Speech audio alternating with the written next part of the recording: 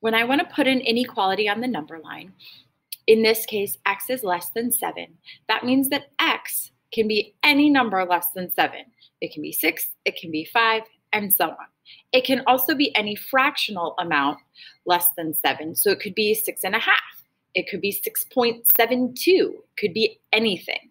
So what we want to do to show that is on the number line, we put an open circle at the number 7. The open circle means it cannot be equal to 7.